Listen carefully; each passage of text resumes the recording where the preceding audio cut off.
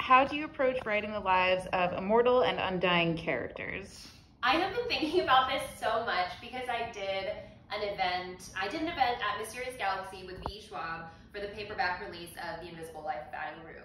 And she said this thing about how lots of people write immortal characters as being bored or being trapped or something. And she was like, and I don't buy that. And I was listening, I was like, like I didn't want to interrupt her at the time. It was her event.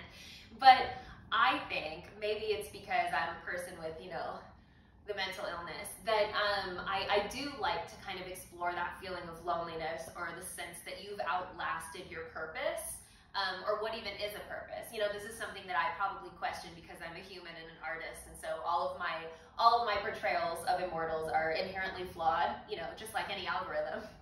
And yeah, so I sort of understood and felt chagrined by what she was saying. Like, she's probably right that if you had forever, you would find ways to keep yourself entertained. You wouldn't necessarily be bored.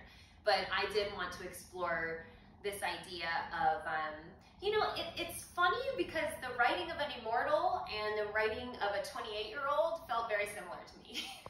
The sense that, like, you have a lot of time actually, but for some reason at the same time it feels like you're running out of time or that you haven't done enough.